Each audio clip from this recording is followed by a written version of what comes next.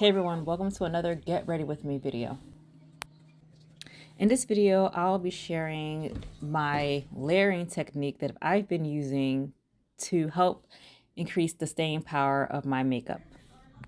In this video, I will be airbrushing my makeup, but this technique can apply to traditional makeup application as well. The products I'll be using are from Temp2 and Makeup Designery. Ever since I moved to a dry region in the States and I've been getting older, keeping my makeup from fading and my skin moisturized has been a struggle. So in the past few years, I've been using a layering technique that has been an absolute game changer for me.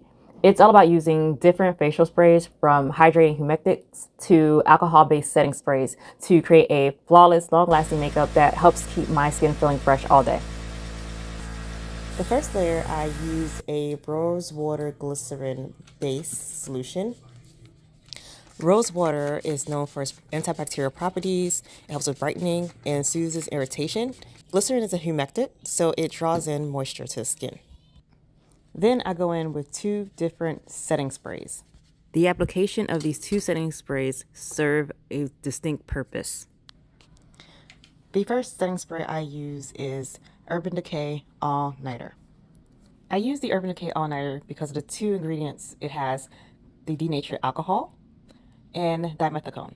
Denatured alcohol helps with the drying process, and it helps with the reduction of oily skin, so it has this mattifying effect. Dimethicone is silicone based, and it helps with the smoothness of the makeup, and I do this before I put my setting powder.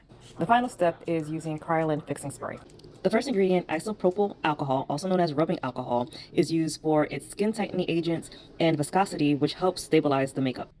The second ingredient, acrylates acrylamide, is a synthetic polymer that is used in cosmetic as a film former, creating a waterproof barrier on the skin.